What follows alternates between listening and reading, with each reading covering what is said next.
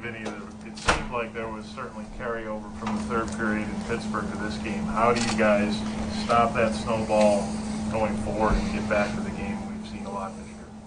Yeah, I think obviously that's not what we want to do and how we want to play.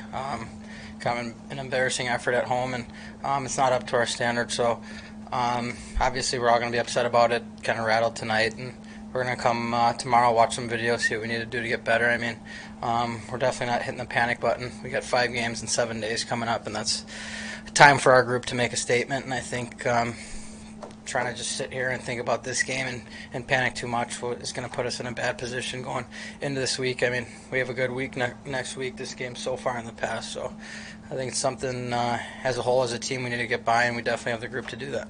As one of the more experienced guys, how do you impart that on the younger guys in the room? For them, it could be a little more difficult to handle the ups and downs of the season. Yeah, I think it's good. I think you look around the room tonight, everyone's pretty rattled. I don't think anyone played up to their potential, and we're the ones that know that. I think everyone as a whole in our team, we're hardest on ourselves. So I think it's big that we go home, think about it a little bit, and like I said, come tomorrow. I'm sure we'll have a good video session and then a hard practice and move on. I mean, we got a great group of guys, and I think if you look at any team, even the teams that win Stanley Cups every year, they have games like that. So it's definitely not something we're panicking about, but it's definitely something that we can't let happen again. I guess I was just talking about getting back to your game. What are the little things you can do to get back in that direction?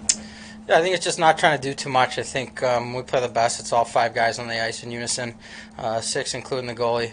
I think you've all seen us play our best this year, and that's shutting guys down in the D zone, moving right up, supporting each other, moving up the ice, and getting behind their D. And it's something we didn't do in the first period, and it just kind of carried over throughout the game. So we just got to find a way to get to our game as quick as we can, because sometimes it's just too late.